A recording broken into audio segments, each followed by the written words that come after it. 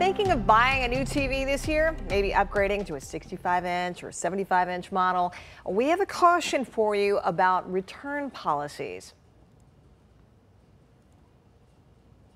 Gladys Watson has a giant 75-inch blank screen in her living room. It's on, believe it or not. She purchased the $700 Hisense smart TV at Walmart for Christmas, but a few weeks later, what did she see on it? Nothing.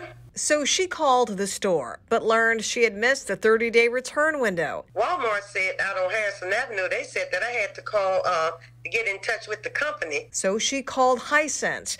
First, a customer service agent helped her reset the TV. Finally, Hisense agreed to send a repairman. He told me, he said, I can't guarantee to you that this going to work. Sure enough, a few days later, diagonal lines, then black.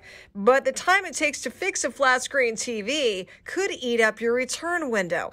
More store return policies are so short that bringing it back to the store is often no longer an option. Walmart lets you return a TV for 30 days. Unlike 90 days for most other items, Amazon and Target also have a 30-day return policy. At Best Buy, you have only 15 days unless you are a premium member. Then you have to deal with the manufacturer. As for Gladys, she got an email saying her case was closed. It's completed, and it's not. So our Don't Waste Your Money team contacted Hisense USA and asked if they could please swap out her TV for one that works.